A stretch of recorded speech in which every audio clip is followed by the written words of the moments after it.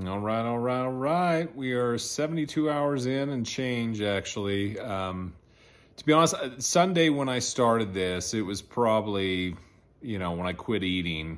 I'm kind of ballparking. It was probably earlier. I had some pumpkin pie. I remember having that.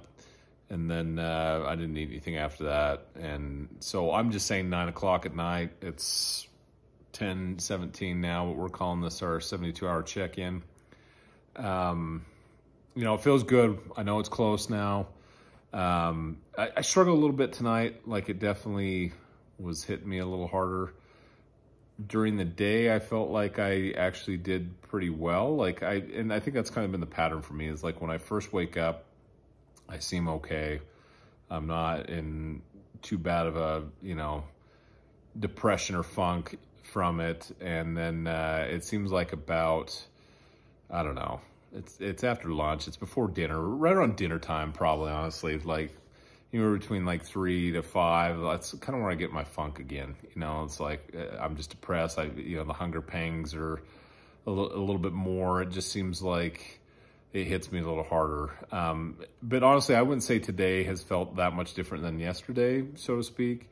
So I feel like, again, going back to that skydiving analogy, I feel like the worst part's that first bit, just getting into the mode, and then after that it kind of stabilizes, but you still feel hungry. Like I feel, I don't know, I just want to, like, I don't necessarily want to eat, but I just, like, it's the pain, it's like my stomach's growling. It's like I can't imagine people that go without food for long periods of time. We have it pretty dang good here in the USA, but I just can't imagine that, like dealing with this all the time. So it's fairly humbling in that sense of just thinking about how great life is. Like, these are first world problems, right? Like, I do okay for life, and anyway, but yeah, so I definitely felt a little off. I feel like I was a little more dehydrated maybe today. I kind of put off weighing in, which is pretty exciting. I'll talk about it in a second, but I put off weighing in for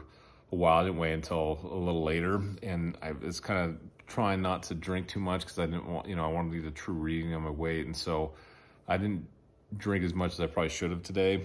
And anyway, but it's pretty exciting because, so yesterday, first day I weighed in was 338. It was technically that morning, so maybe I lost some already, but that first morning of the fast. And then yesterday I weighed in at about 335, and then today I was clear down to 330. So pretty crazy, Granted, that's probably all water weight. Like, I'm curious to see the long-term effects of this, but that was pretty dang exciting. My ketosis levels were higher too. It was around 1.5. It had been hitting, it was weird. The first day was 1, then 0.5, and then 0.7 yesterday. Like, I don't know why it was going back down. But today it finally got up to a better level. Yeah, so that's cool. It definitely feels good to know that tomorrow, basically when I wake up or close to that, I'll be able to eat. I've got to go do a health screening, so that's going to take some time. So it'll probably be more than 86 hours, probably closer to 90 plus by the time it's all said and done. But yeah, I don't know, it's pretty exciting. Like I said, I don't know, like, what ultimately I'm going to get from this. Like, yeah, maybe there's some underlying health things that'll prevent cancer, things like that.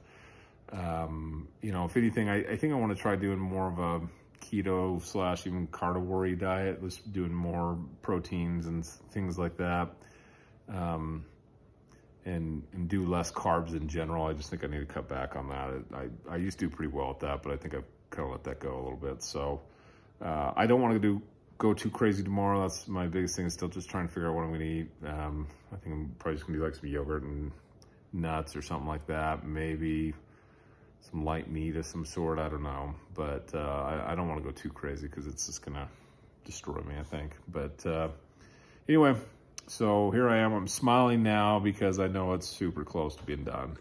But I think it's worth at least, I don't know, like I was telling my wife, I don't know if I do this again or not. Well, I guess we'll see. When you're in the moment, you can't imagine ever doing this again. But, maybe I get a month down the road and I'll be like, heck yeah, let's do it again. felt amazing. You know, it's probably like a cold plunge or something. I'm sure there's a little bit of a dopamine hit that'll come from this, and just a sense of accomplishment. So, you know, if you're questioning whether you should do it, I think you should at least give it a shot.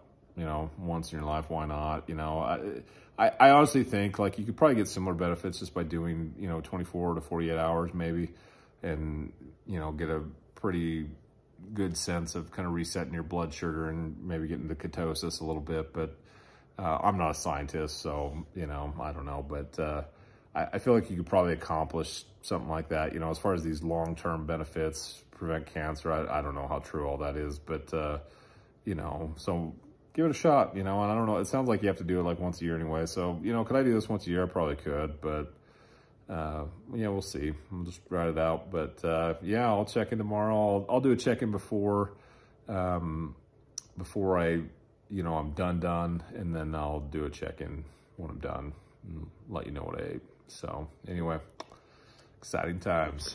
It's been good.